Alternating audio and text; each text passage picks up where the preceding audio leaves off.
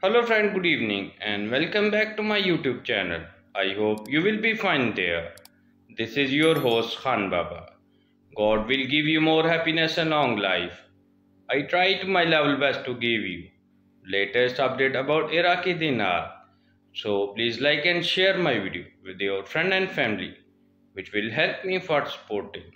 And now let's start the today information. I still get a lot of questions from people. When is something going to happen?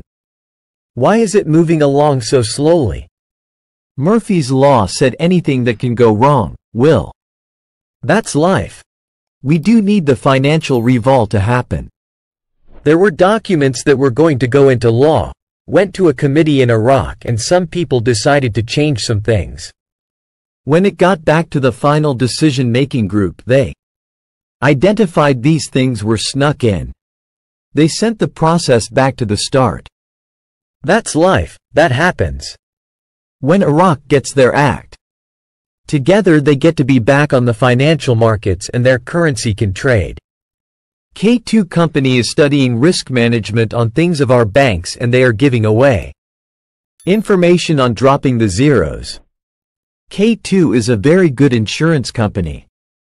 The fact they are talking about the lifting of the 3 zeros for the reinstatement. That's timing. It is an insurance company for banks. Why would they be talking about the process of lifting the 3 zeros? That's pretty obvious. U.S. Treasury places Khamis al-Khanjar on sanctions list. The U.S. Treasury Department, through the Office of Foreign Assets Control, OFAC, has placed the head of the Sovereignty Party, Khamis al-Khanjar, on the sanctions list of known individuals and entities with whom dealings are prohibited. Wow! August news from Iraq is explosive. We now see many changes to the banking system and currency auctions. This, as I am told, is from the pressure of the Feds and the U.S. Treasury. As far as timeframes, my CBI contact told me to watch the progress of the banking reforms that the Feds are pushing. This includes the parallel market rate versus the CBI official rate and the currency auction levels. It's all tied to that. We're going to start punishing Iraq for being influenced too much. When they support groups and those groups are using financial institutions inside of Iraq to launder money and to get U.S.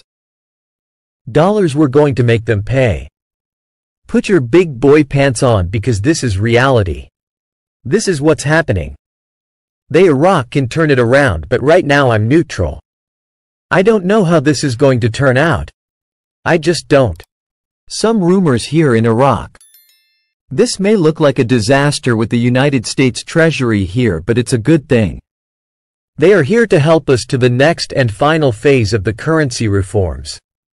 Once the issues are fixed, then we should see what we all have been waiting for. It's good. Trust me. When your bank friend tells you to trust him, trust him. Emo, he's absolutely 100% correct. Someone asked me question in comment box. Is an NDA required for currency? We do not know for sure. To be told there won't be an NDA on currencies, only bonds and ZIM, but be prepared either way. Thank you being a part our family. Take care and goodbye.